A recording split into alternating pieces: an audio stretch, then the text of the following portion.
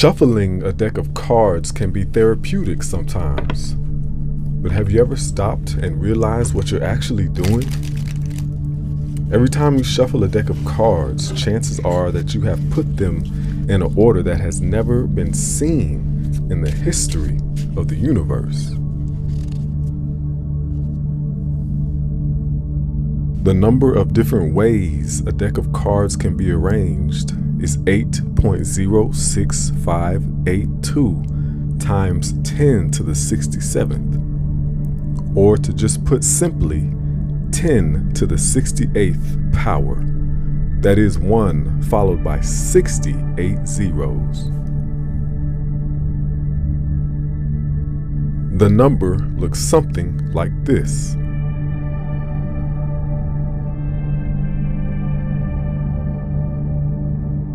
This number is called 52 factorial. To say that it is a large number is an understatement. It is difficult to illustrate the size of 52 factorial in terms of anything practical. People have talked about the number of drops in the ocean or how many grains of sand would fill the Grand Canyon. These numbers come nowhere close to 52 factorial. The number of atoms in the observable universe is estimated to be about 10 to the 80th power, which is 1 trillion times bigger than 52 factorial. But does this really help us to visualize what either of these numbers look like? Of course not. The universe is 4 times 10 to the 17th seconds old. If a random arrangement of cards were chosen each second during the entire life of the universe, only a tiny fraction of all possible orderings would be selected. So the chance of the same order being chosen twice is utterly small and insignificant. Think about that, man.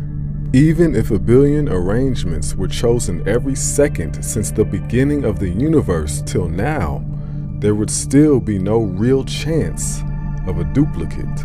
Now, to give you an idea of the sheer size and magnitude of 52 factorial, get a timer and set it to 52 factorial seconds. Choose a spot on the equator and take one step every billion years. Once you have made it around the Earth, remove a single drop from the Pacific Ocean, which holds a staggering 170 million cubic miles of water. Once you remove a single drop from that ocean, walk around the Earth again. Continue doing the same thing over and over until the ocean is completely empty.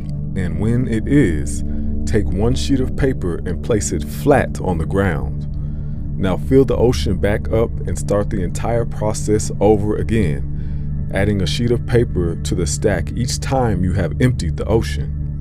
Do this until the stack of paper reaches from the Earth to the sun.